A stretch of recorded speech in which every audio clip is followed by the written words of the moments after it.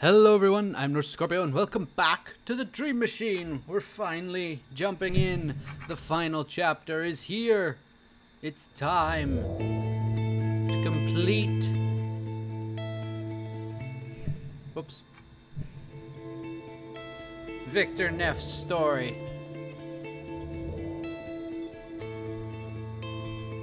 The Sleeping Machine presents... The Dream Machine, Chapter 6.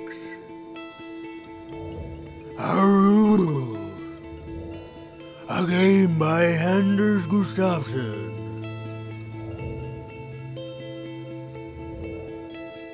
And Eric Zering. It's been too long since I did Mr. Neff's voice.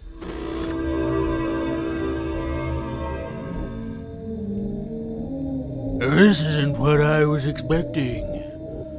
Something must have gone wrong. Are the helmets glitchy? That's just what I need. Another problem to fix. Examine boxes. Moving in seems like a distant memory. I need to turn this down a bit. Who the hell could that be? Can I play my guitar now? I once dreamt of becoming a musician. But that seems very remote right now. Is the stuff still in the box here? Is Elo and Milo? Elo and Milo are there! They're still here! They're very much buried under books and shit. Yee.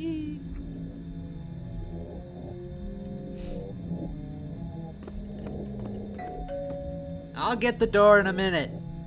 Camera's still set up exactly the same way. I've got nothing in my inventory now. The bed's all a mess.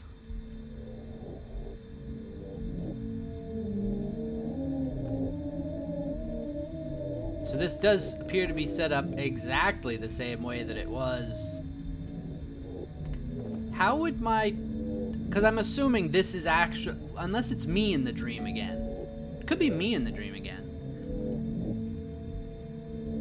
Because for those who... I mean, it's been several months.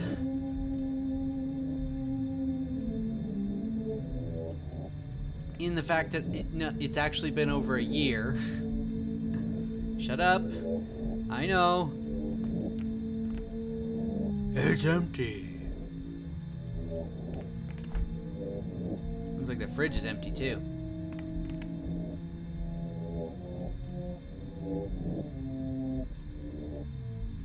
It's been a year. The last thing we did was we put the helmet on our pregnant wife's stomach so that we could enter the baby's mind, which is at the center of this dream world that the Dream Machine is trying to take over.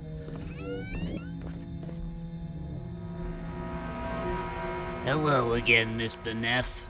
You're finally awake. Mr. Morton. I imagine you must be pretty confused right now. I don't remember what his voice was. Don't worry, it'll pass. Considering he died in the first chapter more than a year ago. Where's Alicia? She's recovering down in my office. I made her some chamomile tea to soothe her nerves. She was pretty upset when I got here. She'd just woken up, with you next to her, totally unresponsive, wearing one of the helmets. It must have freaked the poor girl out.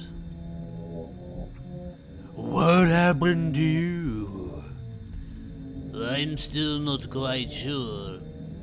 After we said goodbye, I felt my consciousness leaving my body. I could see you below me as I drifted up into the air. The higher I rose, the more insignificant everything below me seemed. You, the machine, this house, After a while, I forgot it ever existed. I was just a tiny part of a ceaseless void. I don't know how long I drifted like that. It felt like weeks. But after a while, I felt something tugging at my leg, pulling me backwards, the world of shape and form. I tried to fight it, but the harder I fought, the stronger it pulled. That's when I woke up on the floor in the basement. What about the machine? I managed to turn it off. That's why you couldn't get back to the dreamscape. The machine has finally been shut down. I call bullshit. How did you manage that? I remembered my grandfather talking about a kill switch. He feared something like this might happen, the paranoid old coot. Turns out he was right. Once I found the kill switch, turning the machine off was easy. I wish you'd remembered that sooner. It would have saved me a lot of trouble. Me too. My voice is beginning to slip. How long have I been out? For about half an hour or so. We shouldn't leave Alicia alone for too long. She's probably dying to see you. Why don't we go down and join her? We have lots to discuss. I don't trust this man because he's not Mr. Morton. Couldn't even wait for me? Edie is sleeping. How do you know that? Edie?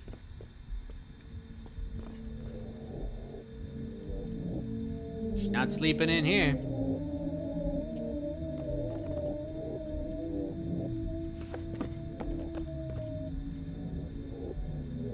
She's not here at all.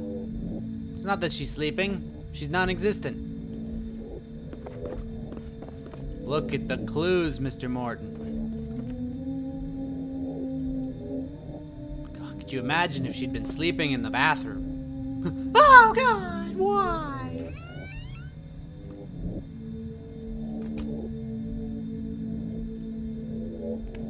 Have I seen this closet door? Oh, it's locked.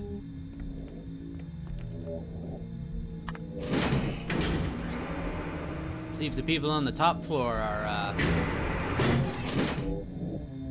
also missing. Oh, Mr. Willard's here.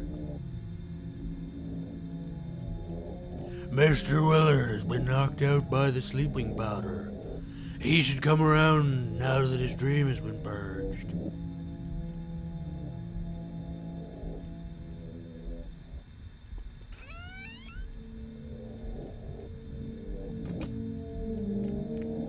So that means she's also...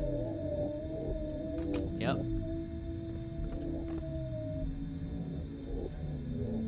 Huh.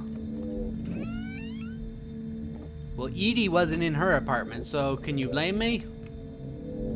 It's very concerning. Here's the real test, I suppose. Is there still a chair and a man sitting in the lobby? Aha!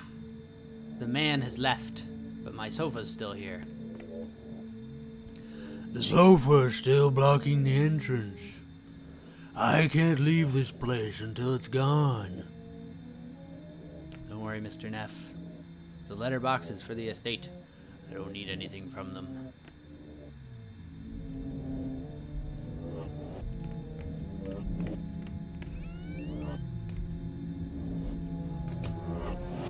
I knew it! You're not real.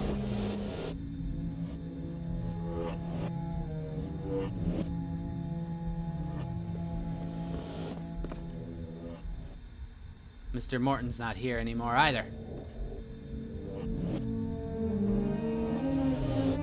Alicia. God, I love this music. Wait. What was her voice? Pause. I can't pause. I'm just having a little party. It was celebrate the end of of your infernal meddling. What? Seriously? Whoa! I'm falling into the abyss! Shit.